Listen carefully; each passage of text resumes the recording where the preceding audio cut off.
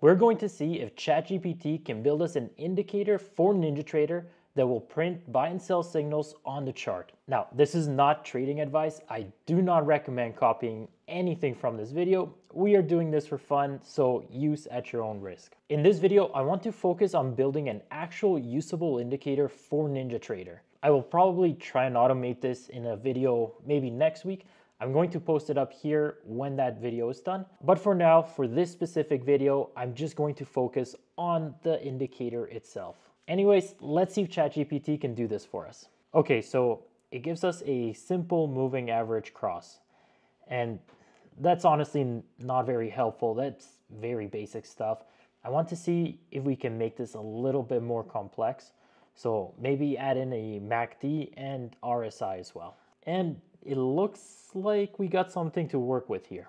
All right, reading the code, it looks like our signal consists of the same MA cross from before, but our MACD diff, this is the histogram for the MACD, it must be above 0 for longs or below 0 for shorts. And for the RSI, it must be less than the oversold for a long or greater than the overbought for a short.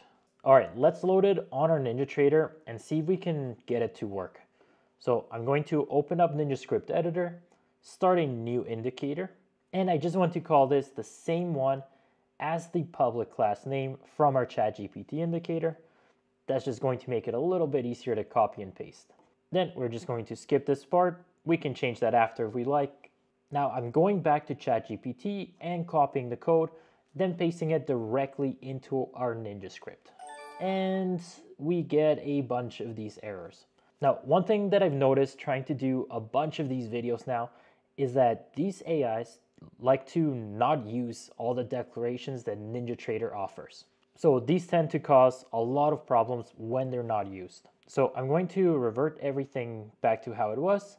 I'm going to copy these declarations into a notepad. And now I'm going to re-add our ChatGPT code and then paste our same declarations right into that code. And now it seems to compile without an issue. And let's see what we get when we load it on our chart. And we don't get a whole lot of signals here. If I check the draw objects properties, we see there's only one signal on our entire chart. And it's kind of hard to see where that signal actually is. So let's see if we can improve this even more. All right, I want two different things from ChatGPT, and we're going to see if it can fix both of them at the same time. The first thing I want to see is I want some sort of a visual for the indicator. That way we know when the conditions are true or are about to be true. It's very hard to tell right now just staring at an empty chart. We really don't know what's going on. And also because these plots are just signals for our chart, these numbers by themselves don't really mean anything.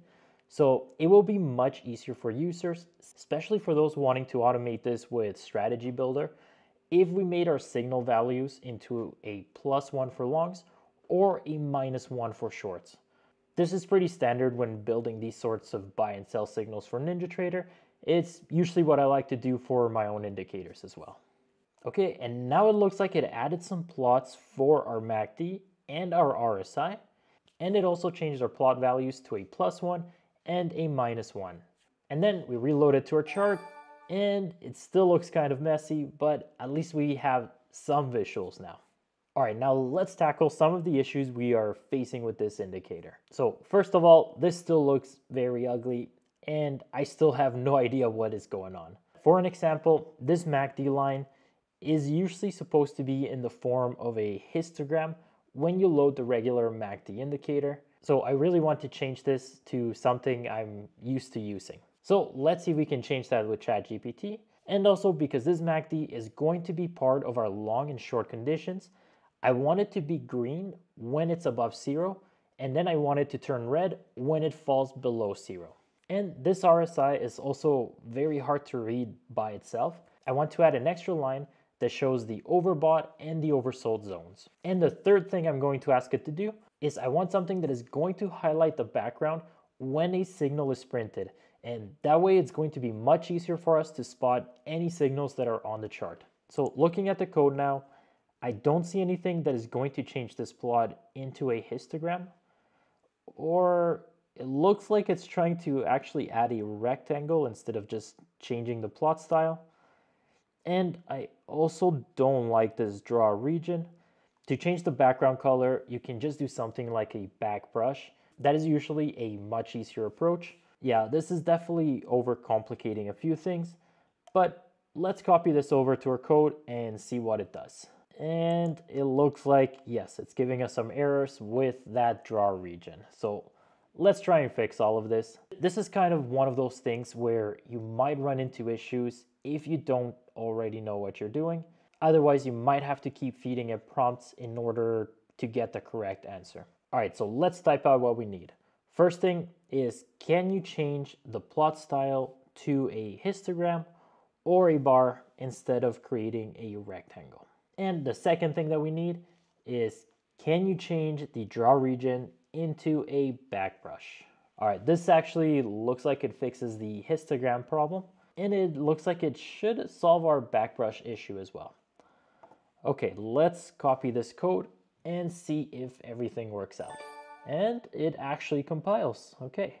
And now to load it on our chart, because we still have that old plot style, we actually have to remove it and re-add the indicator. Okay, and now we actually get a histogram and we get our RSI lines up here as well, and this looks so much better. But one thing with this histogram is I do want it to be maybe a little bit thicker. It's a little thin, a little hard to see right now. I think if we move it up to maybe 5, how does that look? Yeah, I think that looks so much better. But despite all of the visual improvements, we still have one major problem. We are still not getting any signals. And if we get no signals, we can't really use this at all. All right, so I'm going to try and clean this up even more and see if we can adjust some of the conditions. So I think that the RSI only executing at the overbought and oversold zones is a little bit of an overkill. We are looking for a momentum style trade while actively looking at a reversal style signal.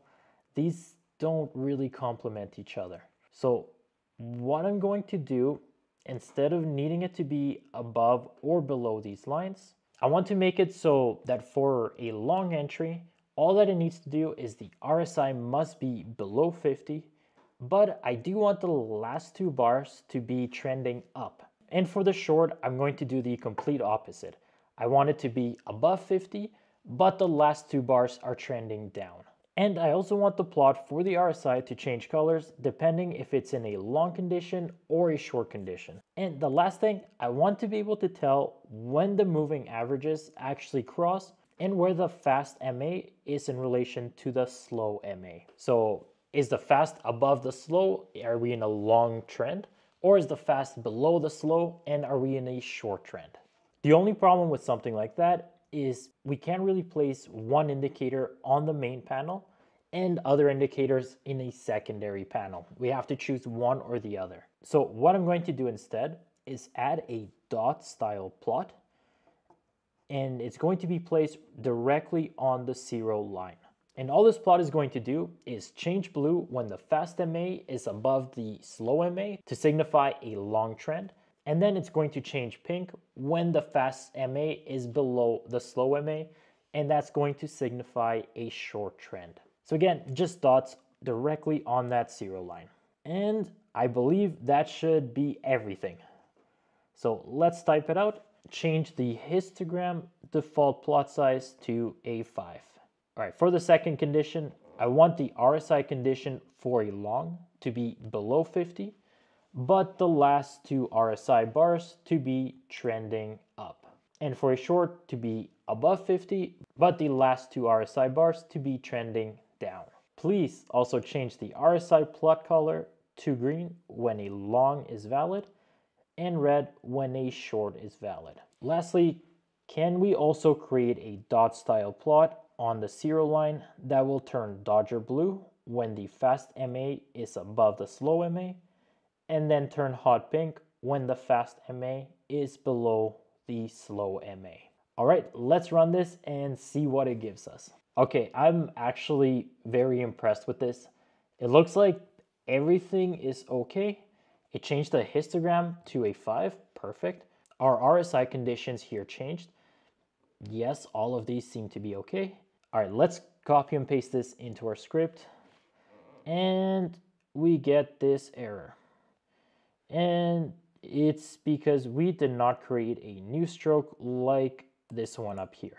All right, let's see if ChatGPT can fix this for us if we copy this error code directly into it.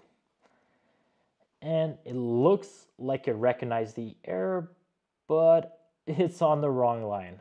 All right, I'll try and copy this again just in case I'm missing something. Nope, okay.